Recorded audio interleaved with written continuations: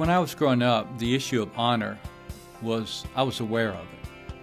And that word actually meant quite a bit to me. Part of my role in life that I learned early in life, and one of my principles that I adapted, was to honor God.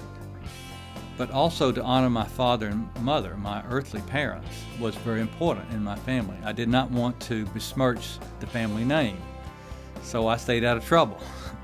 You didn't want to embarrass yourself in the community, so you did the right thing. And so I didn't get caught up in a lot of bad things that were embarrassing to any bad things were embarrassing to my family. It was just important to live that way.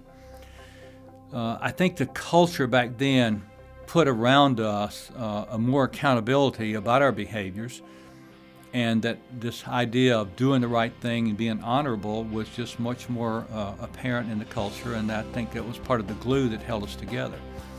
We've changed so rapidly now. I think that's the role of the church and the school and the home in shaping values has declined in our modern society, and I feel like it was time to remind ourselves that leading with honor and living with honor is the right way to go. It's good for our culture, it's good for our society.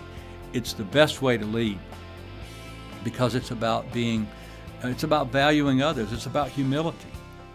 It's not just about power, it's about humility. And leaders that have humility and strength, everybody wants to be with them. We don't want to be with those that just have the strength, but they don't have humility, because they'll abuse their power and take advantage of it. But if they have strength and humility, we're attracted to them.